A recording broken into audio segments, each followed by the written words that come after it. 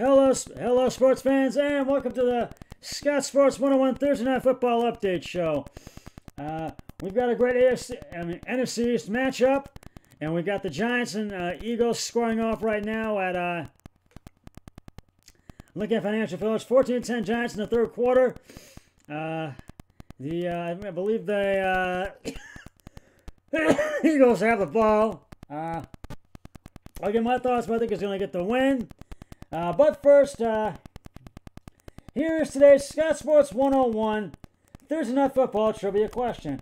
Which Eagle quarterback threw for 465 yards in one game, setting a team record? I'll have the answer later on the podcast. Well, it's Thursday Night Football Week 7, as I said, and it's a great NFC matchup, tonight. The New York Giants and the Philadelphia Eagles are scoring off right now at Lincoln Financial Field in Philadelphia, Pennsylvania. It's 14-10 Giants, as I said. And the NFC is the worst division in football, not just this year, but in quite some time. Lucky for us, the division is being featured in prime time for the second time this week, as our regularly scheduled Thursday night football game features the 1-5 New York Giants traveling to Lincoln Financial Field to take on the 1-4-1 Philadelphia Eagles. I'll get right to the point, and let's break down the matchup. The Giants are coming off a 1-point win over the Washington football team last week, and it would be a lie to say that it was difficult to see the Giants' offensive regression coming. The Giants added two significant offensive pieces during the 2020 offseason. Rookie left tackle Andrew Thomas and offensive coordinator Jason Garrett. Thomas figured to be an improvement over incumbent starter Nick Solder, who opted out of the season. But Garrett was just a bad hire. He had not called plays in 7 years, as the last time he did.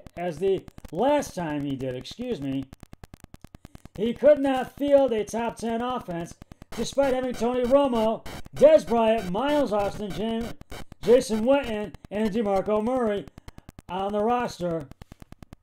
His philosophy is retrograde, as he proudly stated that he runs his offense like the Norv Turner coordinated Dallas Cowboys team he once played for during the 1990s. Thomas had instead not been an upgrade over Solder, struggling badly for the first 5 games of this year before being benched for disciplinary reasons last week. Garrett has not put any of his players in position to succeed, from Saquon Barkley being run right into the line prior to his injury. The receivers running routes directly to the sticks and turning around to where uber athletic tight end Evan Ingram having the lowest average depth of target among every tight end in the league. To Daniel Jones being asked to throw in far too many bad down and distance situations due to the team's conservative play calling tendencies.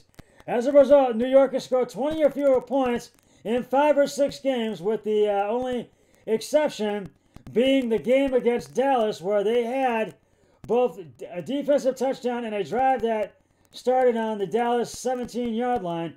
In a league where teams are averaging 368.3 yards per game, the Giants have yet to top 300 in any contest.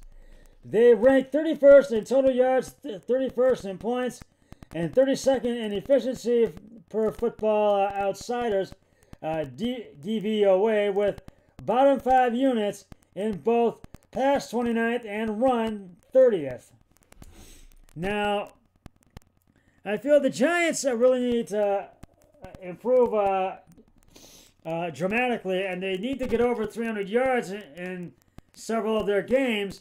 And but they're up 14-10 right now, but I think Philly's going to get the win tonight. Meanwhile, the Eagles are coming off a 2-point loss to the Baltimore Ravens last week on their home field at Lincoln Financial Field in Philadelphia. Philly needs to really learn to beat Baltimore as well. Now, I got to tell you, Philly looked good, but they just could not get that they just could not get over the hurdle to win the game last week. But they kept it close between them and the Ravens. Well, I got it, and I feel that they really, I feel they need to really, if they want to win this game tonight, they really need to do a much better performance than what they did last week. So I gotta tell you, I really feel this is going to be one of those games. It's not going to be too high scoring, but it will be semi-high scoring. Not very high, though. But I am picking the Philadelphia Eagles to win tonight's game. That's my pick for this one. And my brother-in-law has as well. So we'll see how what the outcome is tonight in this game. I'll get back to talking more about the game in just a moment. But right now, it's time to reveal the answer to today's Scott Sports 101 Thursday Night Football Trivia question. Which Eagle quarterback threw for 464 yards in one game setting a team record? If you said Donovan McNabb, you are correct. McNabb's big day was against the Green Bay Packers on December 12th, 2004. The Eagles won 47-17 at Lincoln Financial Field. Randall Cunningham set the previous mark at 447 yards in a win against the Redskins in 1989. And I will have another trivia question on my next podcast, so stay tuned for that. But yeah, I feel that the Eagles are going to get the win in this game tonight, and because I don't see the Giants beating Philadelphia at home, and they have been struggling, and I think Philly is going to get the win and go to 2-4-1, and the Giants will go to 1-6. They'll fall to it.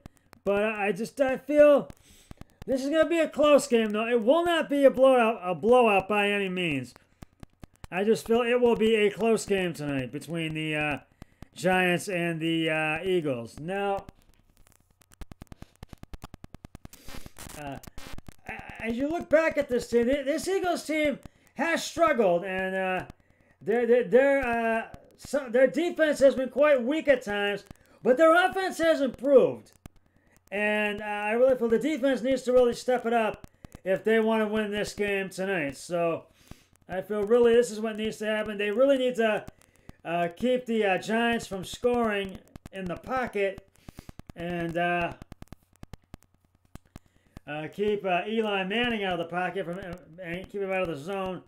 And the Giants, they need to keep Carson Wentz out of the pocket from scoring. They need to put the pressure on Philly's offense and defense as well. So, I think if Philly could do that, I think they will get the win tonight, and I think they will. So, that's just my my prediction that Philly is going to get the win in this game tonight. So, we will see what happens, and I'll be back with the Thursday Night Football post-game show once the game is concluded, or sometime tomorrow I will do it. So, that's just about going to wrap it up for the Scott Sports 101 Thursday Night Football pregame update show. And I'll see you for the Scott Sports 101 Thursday Night Football postgame show either tonight or tomorrow. But until then, always remember, be a team player, each and every day in every way possible. So long, everybody. 3, 2, 1, I'm done.